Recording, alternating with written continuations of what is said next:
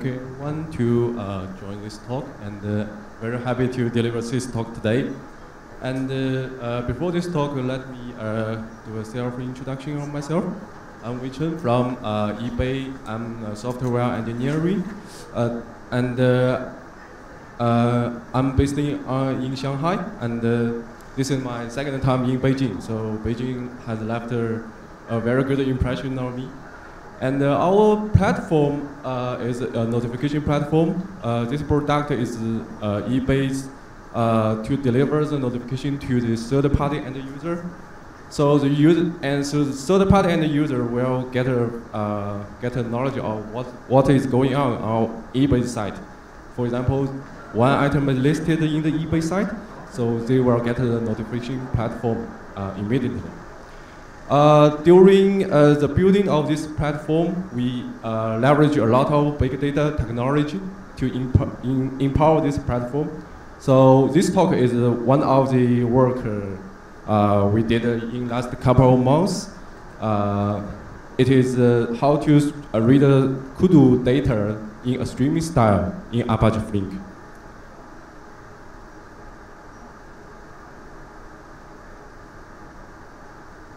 Okay, this is the agenda. So the first we will recap what is Kudu and the Flink. I believe most of the people are very familiar with the Flink, so I will not spend much time on that.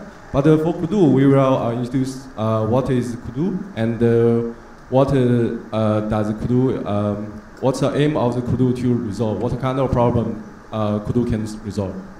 And the second time is the goal and the initiative, why we need to read the Kudu data in a stream style in Flink.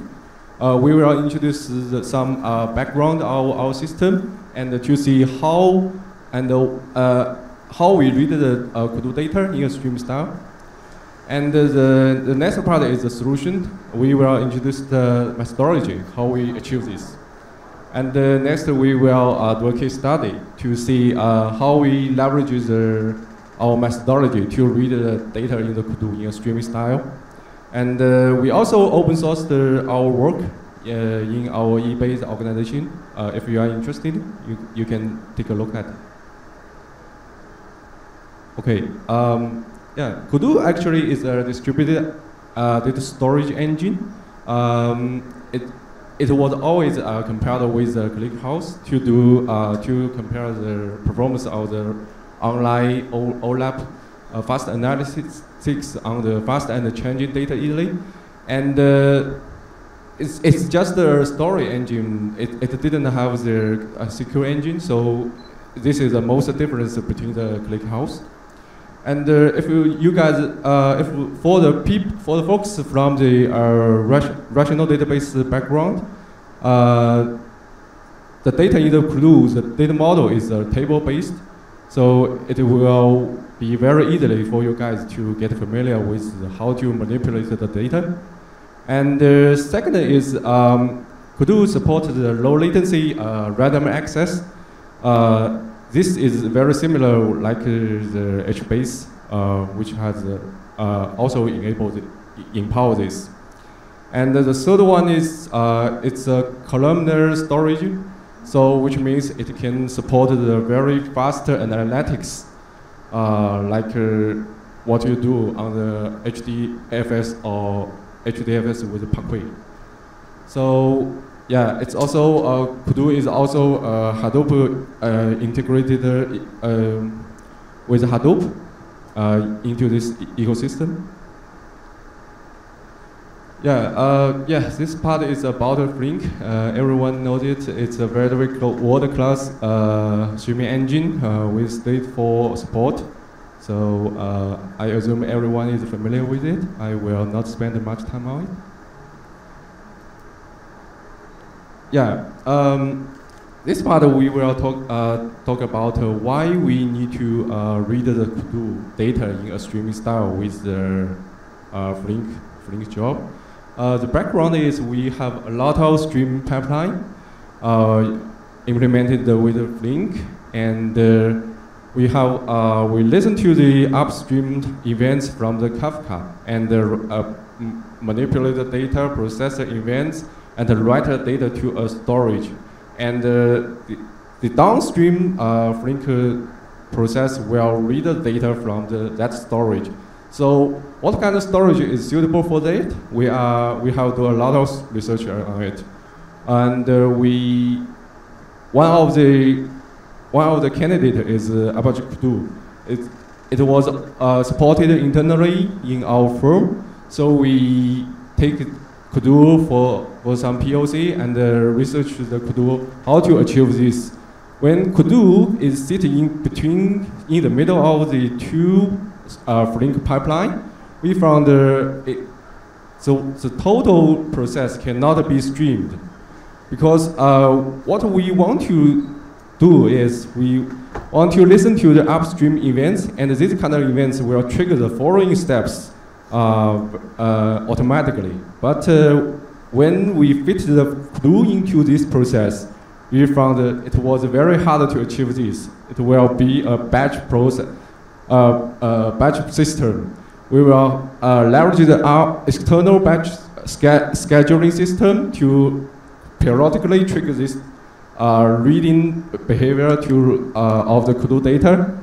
So this initiative is why we need to read the data in streaming style. So the first, we will use the Kudu as a data source, as I mentioned just now. And the other is when we read the data in a stream style, the order is become challenging. There are first two kinds of orders. One is the natural order. Sounds like one typical process. One typical example is, imagine you have a queue, first in and first out queue. So you push the events or the items in the queue. The order of the data arrival is the order of the data will be retrieved. This is the natural order we summarized. And the second one is the customer order. User will have some specific logic to define how we read the data, what's the order of the data should be get out, not just the data arrival order. One typical example is also the priority queue. You will take care of the priority of the item.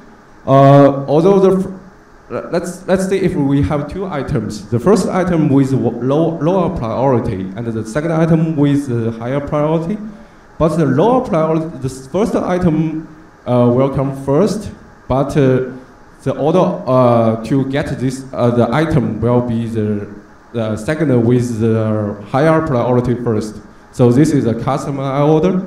So what do we need to read the Kudu in a stream style? So we have to solve this kind of order issues first. Okay, let's see how we use the Kudu as the source of the data stream.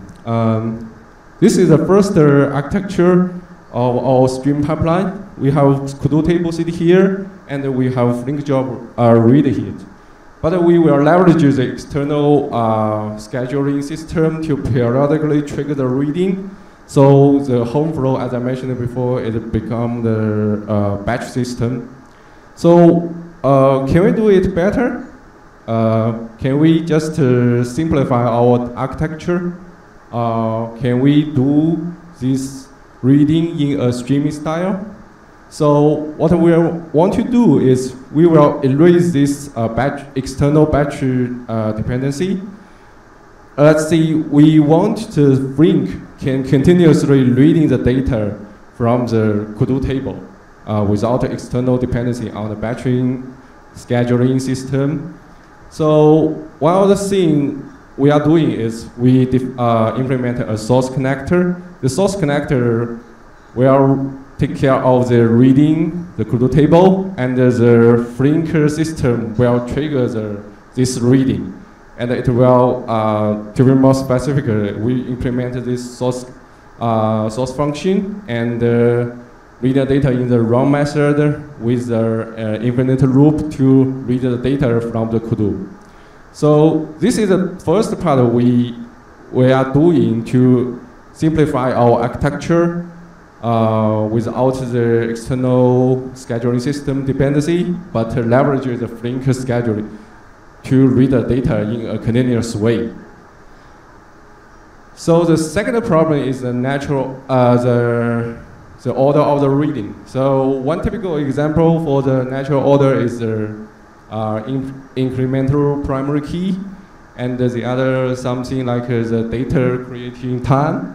So this kind of fields will denote that the data arrival order for the data within the Kudu. So we can see in this table we have 3 rows with incremented primary key, 10,001, 10,002, 10,003.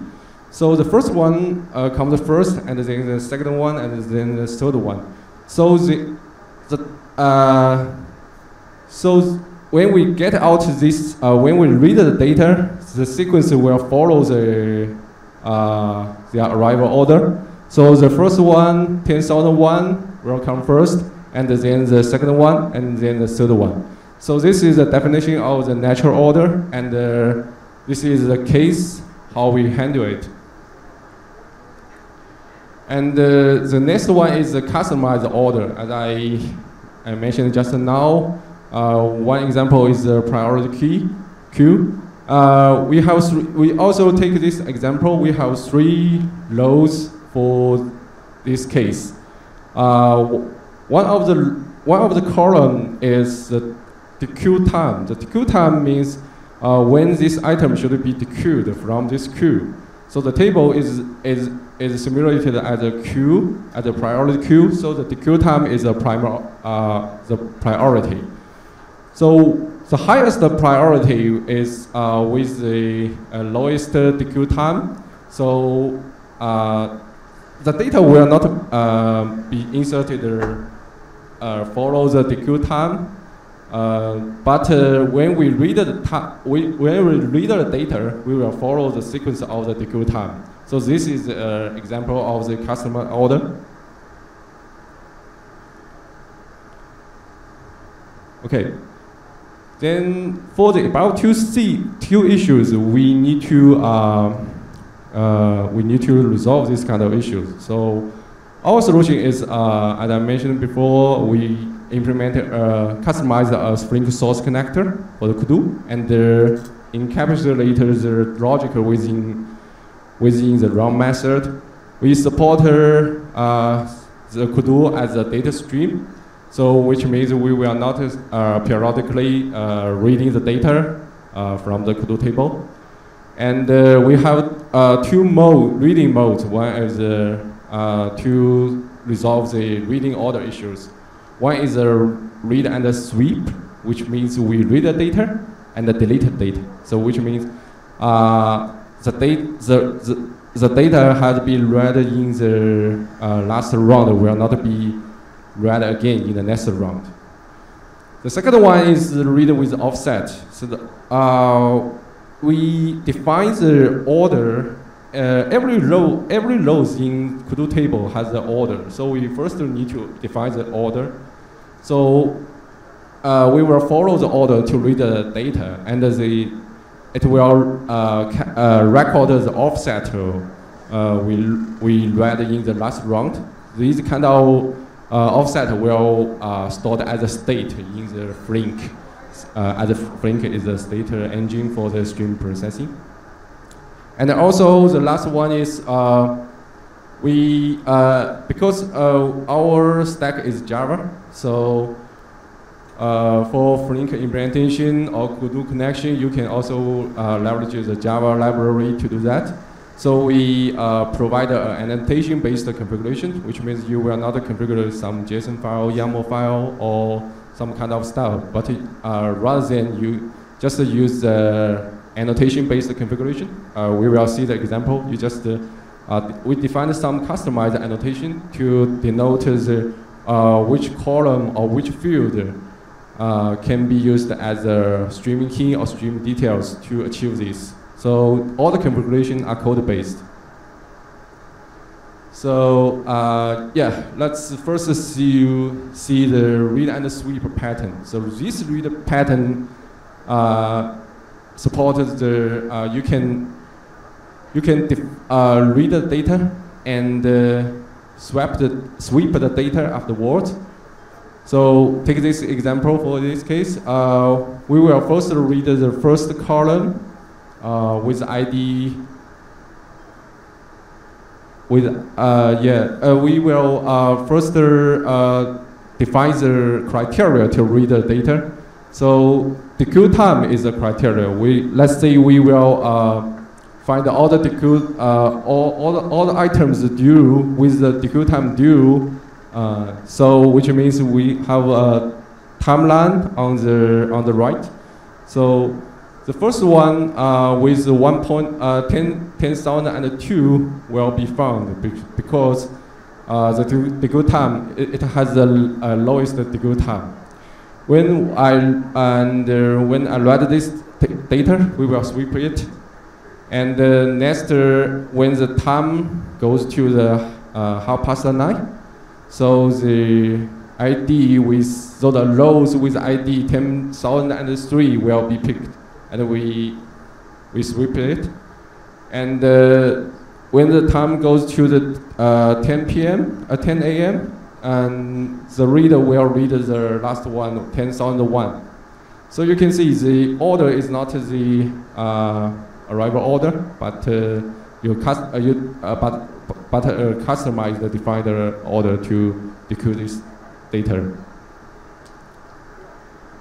The second one is the read pattern is read with offset. The idea is very simple. So we read the data, but we don't delete it. But we will instead we will remember its offset. This offset will stored in the stream in the Flink state store. So let's say we define this we use the ID column to define the offset. We will first read the 10,001. So we got the offset is 10,001, which means we will not read the data with the ID less than this value. So the second step is we will read the items with the ID larger than the 10,001. So we go to the 10,002, and also we will keep this offset. So the offset will be stored during each checkpoint phase. And then the last, we will go to the offset with 10,003. So in this read pattern, we have not we will don't have the data deletion, but instead we will store the offset.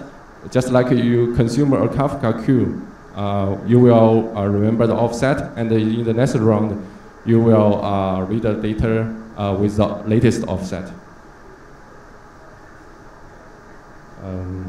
Okay. So the third one is the configuration. We provided the annotation-based configuration. There are some configuration. We define a Java Pojo class. This Pojo class represented a Kudu table. It has several 3 columns. These columns are mapped to the Java fields. We have defined two annotation. One is the column detail. Column detail will explain the type of the data and the column name of the data and this kind of stuff. And the second one is the streaming key. Streaming key is to denote the how it's related with the reader with offset reading pattern. So in this example, we will take the created time as the streaming key. So the source connector will look at this field to understand that the column with the created time as the values of this column will used as the offset. So it will understand that how we read the Kudu table data with this offset. And next we will do a case study. So this is a real world use case in our system.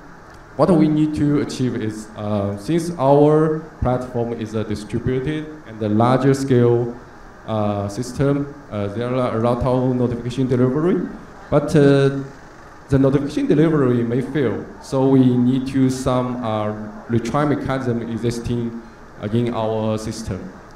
So what we need to do is we don't want to periodically retrieving the failed notifications to do the retry. Instead, we want to make this process event-driven. So which means we will listen to the database CDC. The CDC is even internal data store generated events. So the Flink job will process these CDC events and select the events which should be retried in a retry table. The retry table here is stored in the Kudu table. So Kudu is, and we also have the second pipeline. The second pipeline is also a Flink job. The Flink job will leverage the source connector we just implemented to read the Kudu table continuously into the memory and analyze to understand which events should be do the retry and push these events to the Kafka. So in this case, this is a reader.